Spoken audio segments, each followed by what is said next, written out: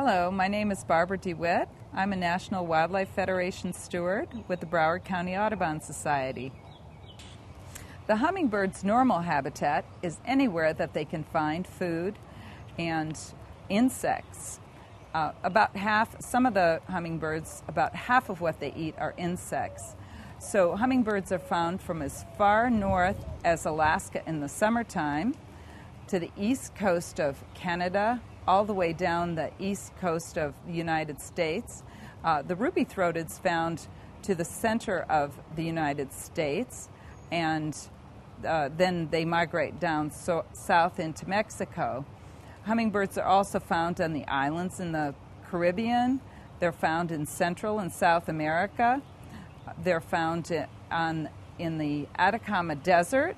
They're found as far south as Chile, in the Tierra del Fuego, and in Argentina, Brazil.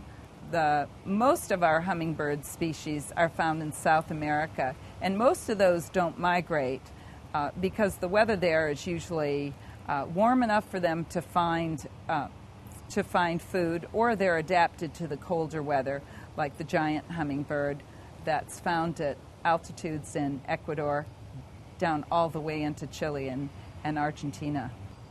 You can create your own habitat in your own garden or your own outdoors by putting the plants for hummingbirds and putting the plants in your yard, planting those plants that have the flowers on them that attract the insects. And the best plants to plant are native plants because they evolved with the hummingbirds and they provide the nutrition that the hummingbirds need and are familiar with them. There's many kinds of foods, sources for hummingbirds, for plants that you can find.